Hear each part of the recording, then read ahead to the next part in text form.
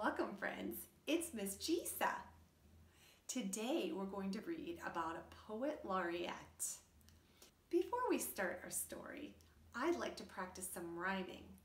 Many poets use rhyming and cadence in their poetry. Let's use my name, Gisa. What words can you think of that rhyme with Gisa? That's right, Lisa. What else? Visa, Visa, Lisa, Gisa. All right, let's get started with our story for today. Our story is called Exquisite, the Poetry and Life of Gwendolyn Brooks, written by Suzzanne Slade and illustrated by Cozbi A. Cabrera. Gwendolyn grew up in the big city of Chicago with little money to spare, yet her family owned great treasure, a bookcase filled with precious poems. Each night her father read fine poetry aloud, passionate and proud. Nothing sounded sweeter to Gwendolyn than father's deep voice reciting the rhythmic words. Gwendolyn memorized those lines, fine words in time to share with her big hugging aunts. When she was 7, Gwendolyn began arranging words into poems of her own. One day, her mother found those scribbly lines and announced with sincere conviction, as mothers do when making a prediction, "You are going to be the Lady Paul Laurence Dunbar." Gwendolyn beamed. He was her favorite poet. Gwendolyn loved to sit on her big back porch with colorful clouds dancing overhead and dream about her future. "I was at my happiest sitting out on the back porch, to sit there and look out at the western sky with all those beautiful changing clouds and just to dream about the future, which was going to be ecstatically exquisite like those clouds." Writing became like eating and breathing to Gwendolyn. It was something she just had to do. She carefully strung words together like elegant jewels in perfect meter and time. Her rhythmic lines described paper dolls and tick-tock clocks, raindrops, sunsets, and climbing rocks. She poured her poems into notebooks, filled them to the very tops. Her room became a swelling sea of poems. When Gwendolyn turned 11, she decided to set her words free and mailed 4 prized poems to a newspaper. Her words were printed on crisp pages for the whole neighborhood to see.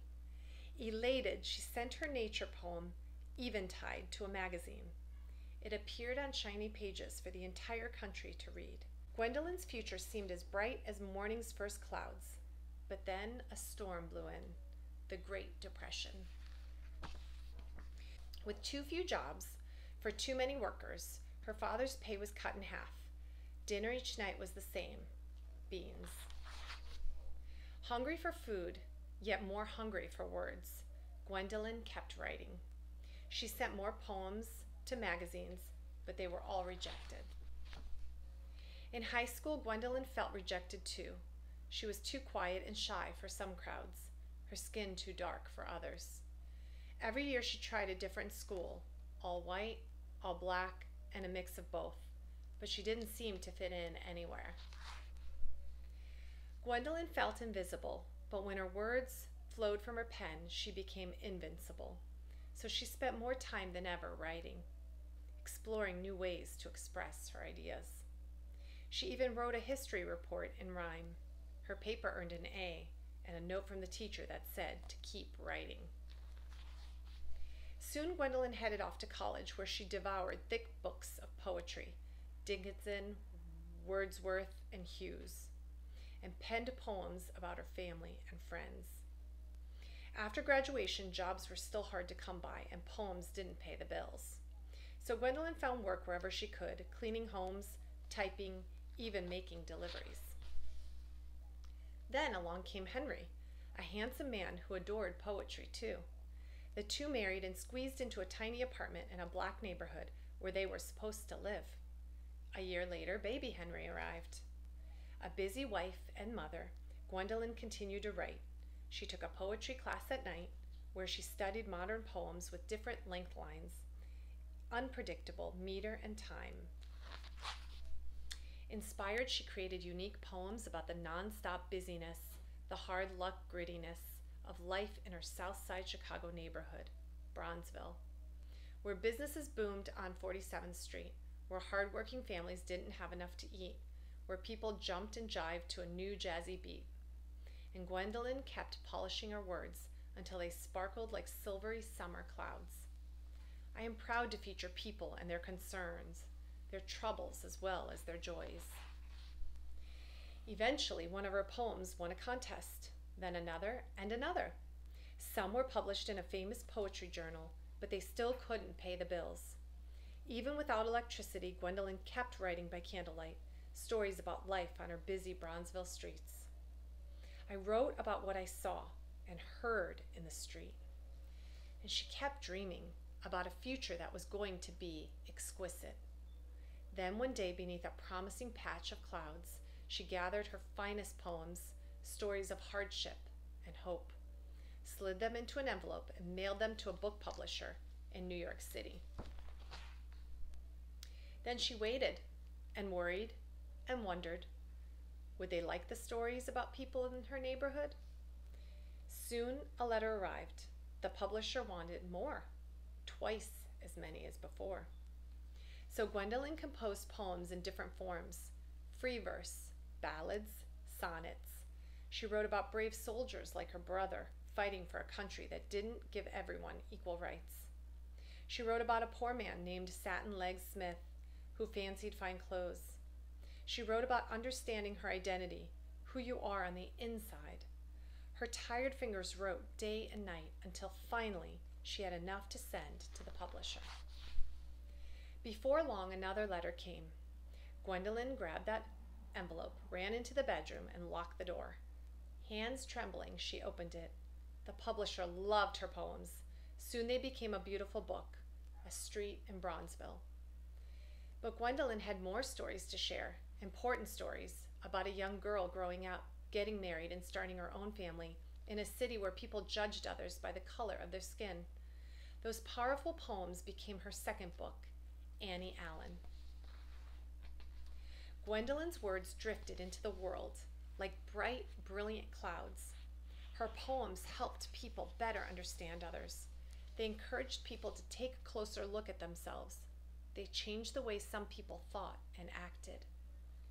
But even 2 books couldn't pay all the bills. Money was tighter than ever. Yet everywhere she looked, Gwendolyn saw more stories that needed to be told. So she kept writing. Then, one cloudy day in May, Gwendolyn's electricity was turned off again. Suddenly, the phone in her dark apartment started ringing. Was it another bill collector? She hesitated and then picked up the phone. A reporter on the other end asked one question: "Do you know that you have won the Pulitzer Prize?" Gwendolyn couldn't believe it. She grabbed her son and danced around the apartment. Outside, exquisite clouds exploded in the sunset sky because Gwendolyn had won the greatest prize in poetry. Here's a poem written by Gwendolyn Brooks called Clouds, and she wrote this when she was 15 years old.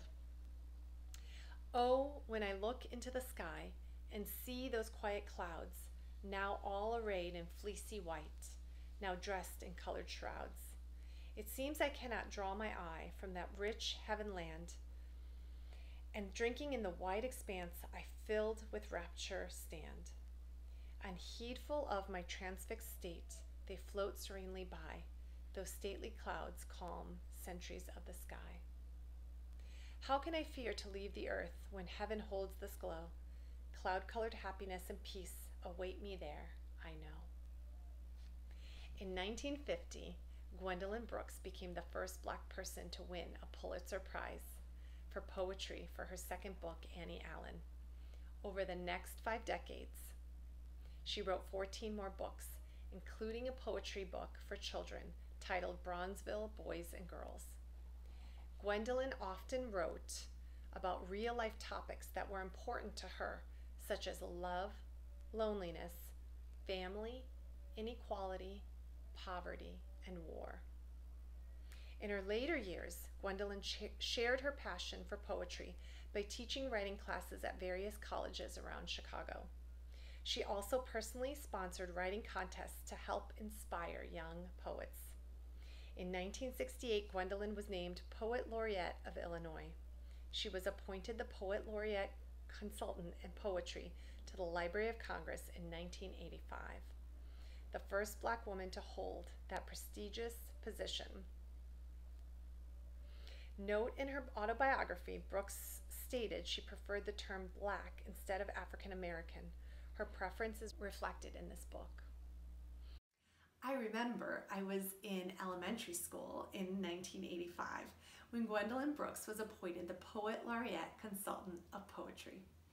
I'm from Chicago and we learned about Gwendolyn Brooks in school. Thank you for joining us for our read aloud today. Please join us again and remember to like and subscribe to support our channel.